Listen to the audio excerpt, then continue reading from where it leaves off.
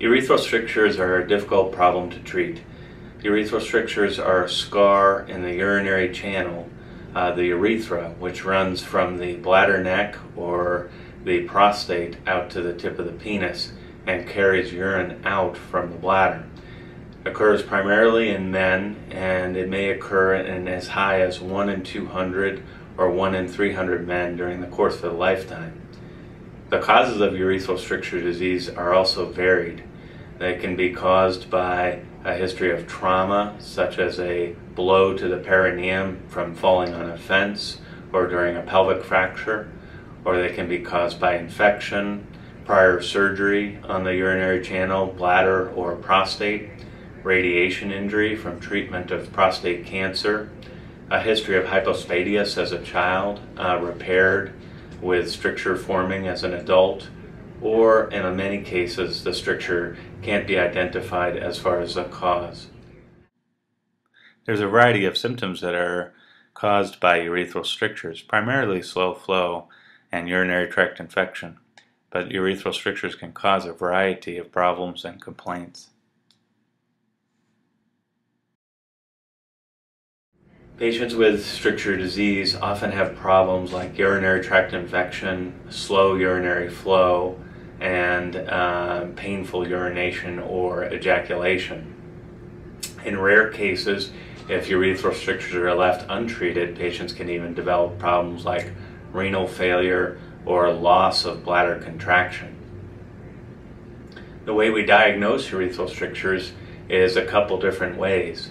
Slow urinary flow can suggest a urethral stricture, and a urologist can perform a scope procedure where a small scope is inserted via the penis and the stricture is identified along the course of the urethra. Another way of identifying the stricture is with x-rays of the urethra. These are called a retrograde urethrogram or avoiding cystourethrogram. These can show the extent of the stricture and the exact location along the course of the urethra. Here's an example of a retrograde urethrogram, which is an x-ray of the urethra. You can see the urethra and the penis with contrast dye showing the area of stricture right before the prostate leading up into the bladder.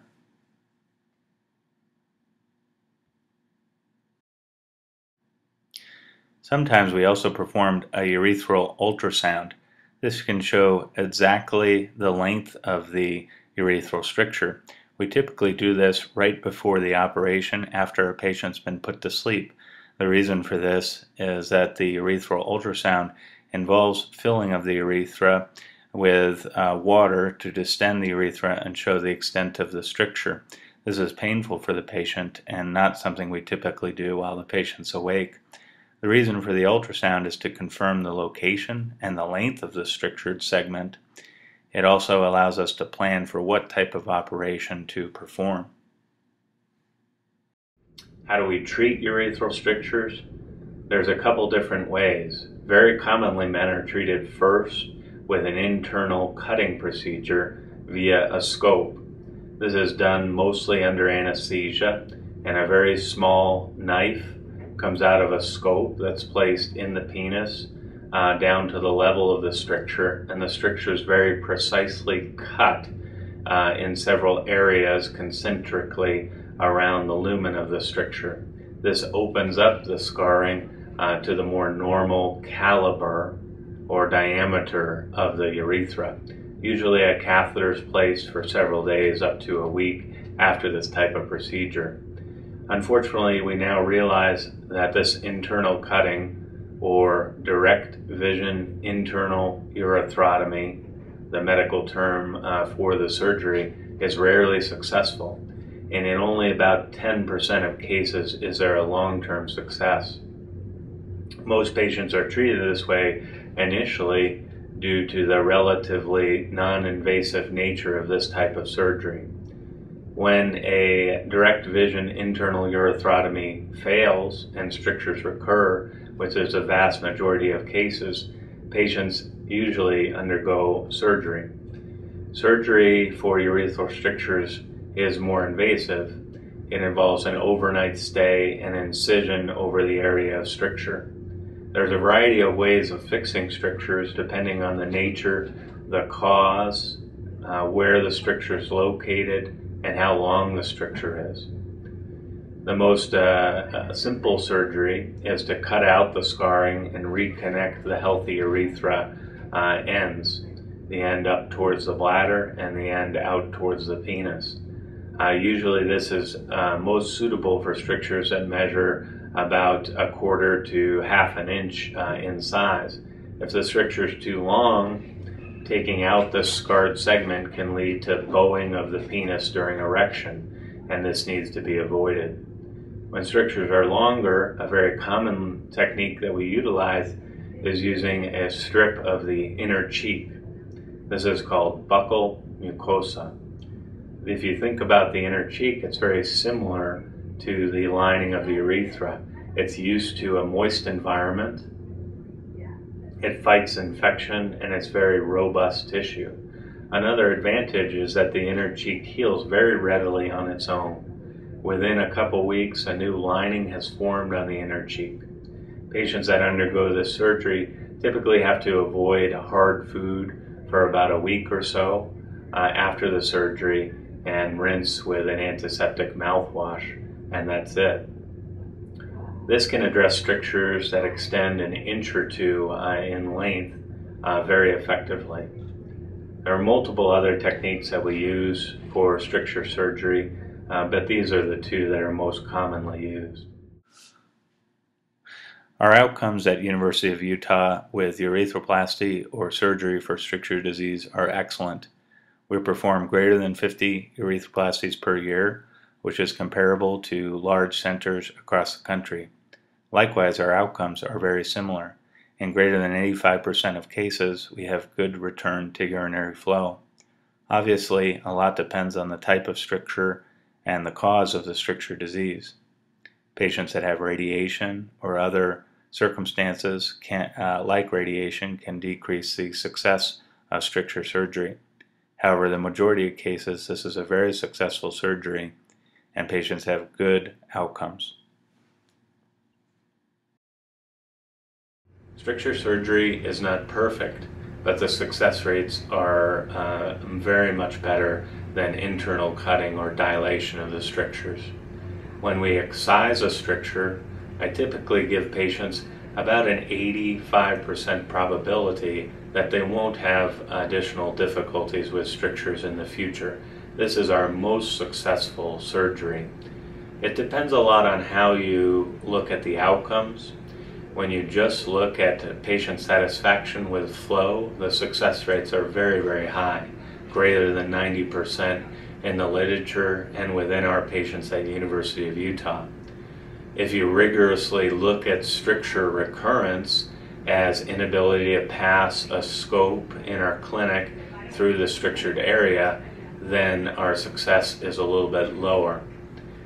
Strictures really have to recur very tightly down to almost a pinhole before patients feel a lot of impingement on their urinary flow from the stricture.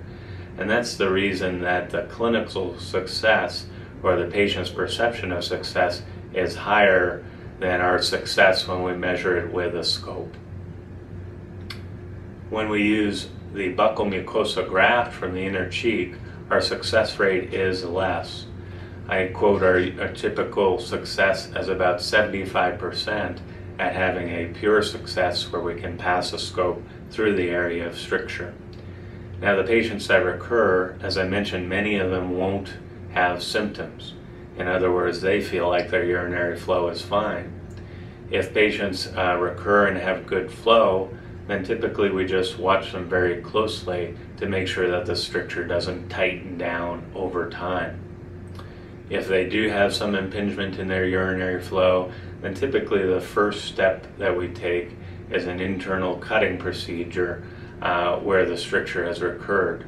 Often thin strictures recur on either end of the graft that was placed within the urethra, and these can respond to the internal cutting procedure where the original stricture does not respond. Recovery from urethroplasty or stricture surgery takes some time. Patients are usually in the hospital overnight, and almost all patients feel fine the next day to leave the hospital.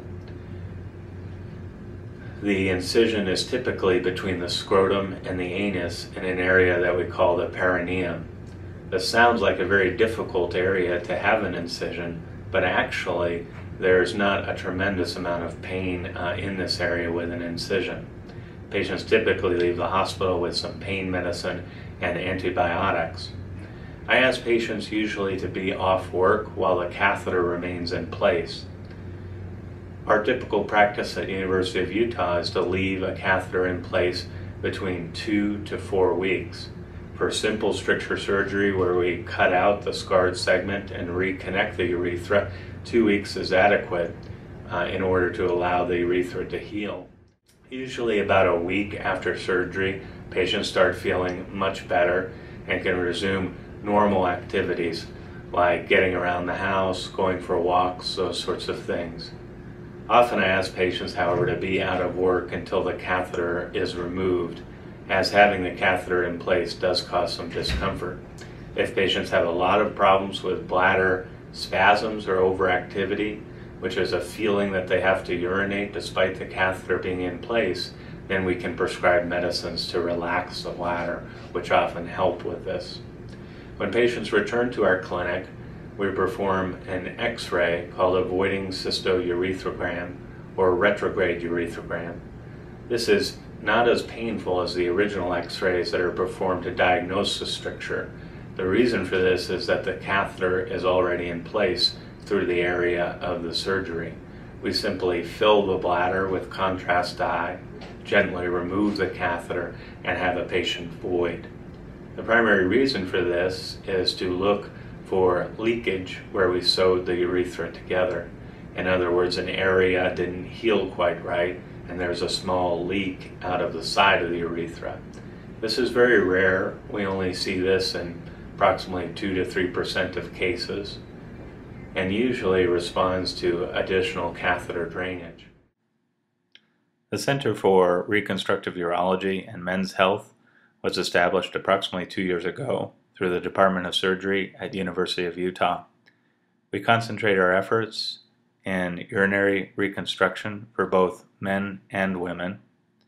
We treat a variety of conditions including urethral strictures, urinary prosthetics, including prosthetic surgery for erectile dysfunction in men, as well as urinary incontinence and urinary sphincters, especially after prostatic surgery or prostatectomy.